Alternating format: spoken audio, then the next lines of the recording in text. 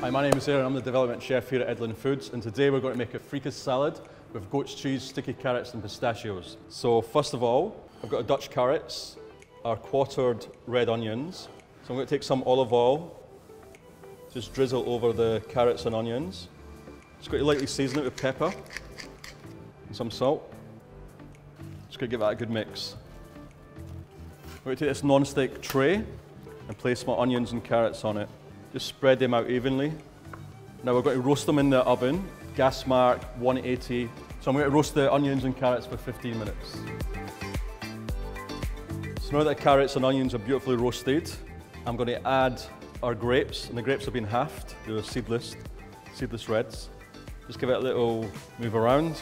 I'm going to put them back in the oven for about 8 to 10 minutes, just enough for the grapes to break down. Okay, now that we've roasted off the carrots, onions and grapes, we're going to build the salad. So we're going to start off with the Wholegrain Freekeh, which I've cooked for 35 to 40 minutes, just so it's got a little bit of bite. I've got some chopped mint, chopped parsley, pomegranate, some chopped pistachios, some goat's cheese, and the dressing, which is pomegranate molasses, apple cider and olive oil. I'll add a little bit of the dressing to our mixing bowl. Just give the bowl a little shake. Add my freekeh. Add my parsley. Add the mint. Add my roast carrots and onions and grapes. Just take the goat's cheese and just lightly break it up with your fingers.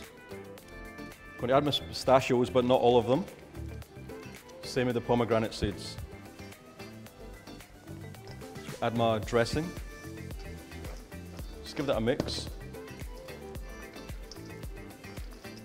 Add some salt, some pepper. I'm just going to build the salad up a little bit at a time. Take some of your leftover pomegranate, some of the pistachio, finish it off with the dressing. Enjoy.